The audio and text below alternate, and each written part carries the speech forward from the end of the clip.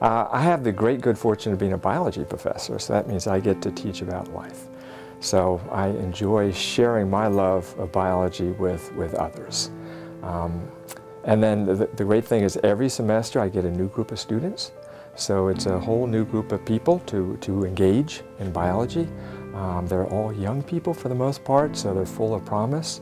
And then after 4 years, I get to see them go off to do something great. And hopefully I had part in getting them where they're going. I would say how my teaching has changed the most is through technology.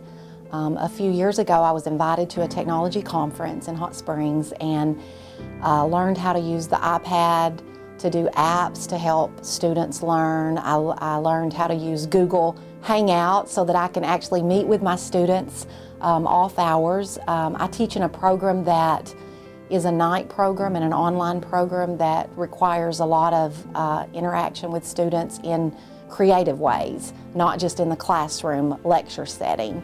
And so I'm very excited about using technology in the classroom and modeling it with the smart board and different things in the classroom that really help the learner learn, reinforce learning, and make it fun at the same time. One of the things that I would highly recommend to new faculty is to take advantage of the Instructional Development Center.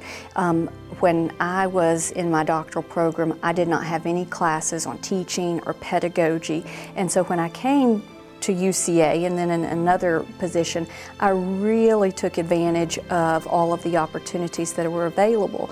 One of the things I did not realize is that not only do you need to know your content area, but there's lots to know about the art of teaching as well. You know, you're going to have frustrations with anything that you do, and I think that the great advantage to teaching at a university is that in spite of whatever frustrations might come along with the job, you really have a chance to be involved in what you love. It's such a privilege to be able to go to work and do something that you love to do. You know, it's like being a professor is like being a student and you never graduate. And if you liked learning, you like being a student, then it's the perfect job.